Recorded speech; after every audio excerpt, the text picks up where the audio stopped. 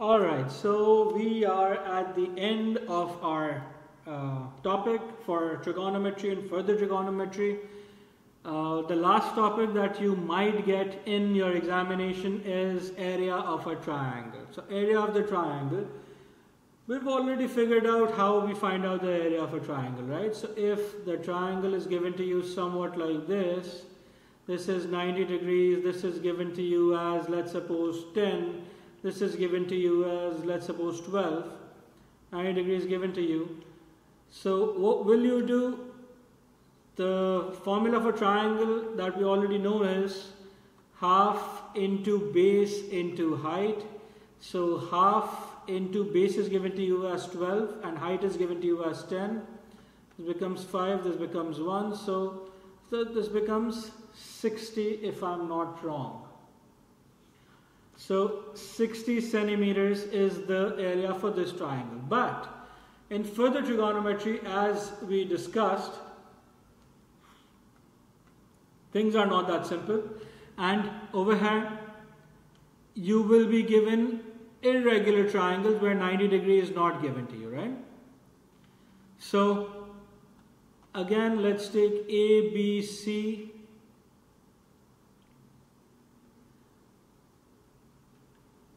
This side is given to you as, let's say, 30 degrees. B is given to you as, let's say, 22. And A is given to you as, let's say, 12. So these two sides are given to you. This side C is not given to you. Let's try this.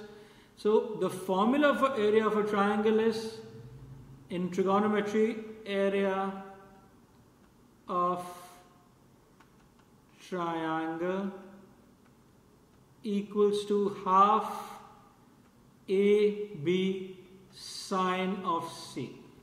So half AB sine C is the formula that is given to you. So let's try this formula according to the question mentioned above.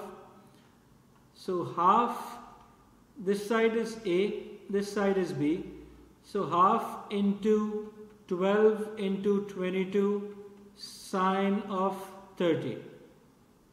So 2, 6, so 22 times 6 is 132. So 132 sine 30. What is sine 30? Let's find that out.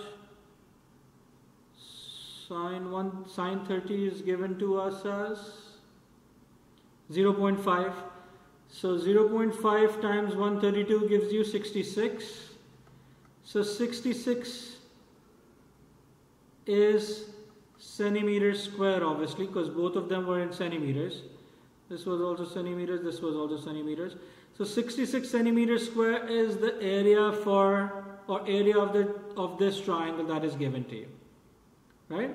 So this is your area. Okay. This question was made by me, so this was very simple, and obviously I'm the teacher, I can do simple questions, which is fine. But let's try to do a bit of more difficult questions that might come in the examination later on, right? So I have a few questions over here. There are two kinds of questions that might come, so let's try this, let's work that out. So I'll do one question as this. And I'll do one of these, right? Okay, great. So first let's take this question. Again, if you see A, B, C, we will mark according to our own convenience. You do not have to get confused with A, B and C's. All you got to know is you have to stick to the formula. So the formula is half, this time AC sine of B. Because sine of B, angle B is what you have. So area equals to half AC sine B. This side is A, this side is C. So area equals to half into 6 into 8 sine 135. 1s are 4s are 6, 4s are 24. So A equals to 24 sine 135. Let's see what sine 135 is, and what do you get when you multiply it with 24. So sine 135 gives us 0.70. So A equals to 24 times 0.70. Answer is multiplied by 24. The answer that we get is 16.9. So A equals 16.97. So I'll write it as 17 centimeters square. The 17 centimeters square is the area for this particular triangle. Right? Pause the video once again and see what happened over here, or what did we do over here, and then you can move on to further questions. Try the other three parts as well, so we know that we are on the right track, right? Okay. Let's try another type of question that might come in the examination.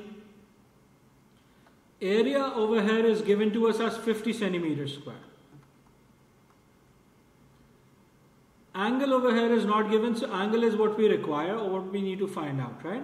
We'll do everything the same except area we will write as half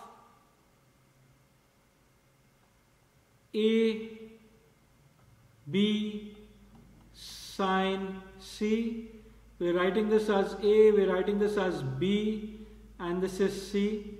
So A is given to us as 50, 50 equals to half. A is 14, B is 8, sine of x is what we need to find out. Ones are, sevens are. So let's see, let's figure this out. 8 times 7 is what? 8 times 7 is 56. So 50 equals to 56 sine x.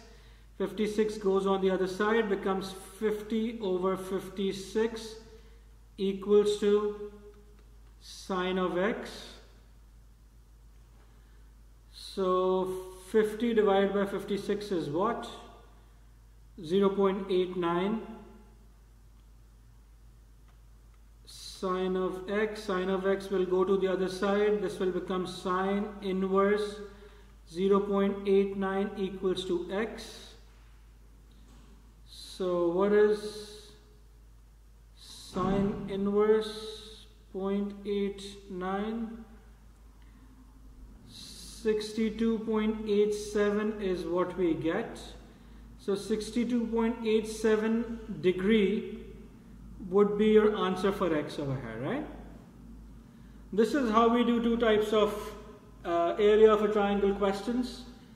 Try other questions, other three questions that are mentioned over here.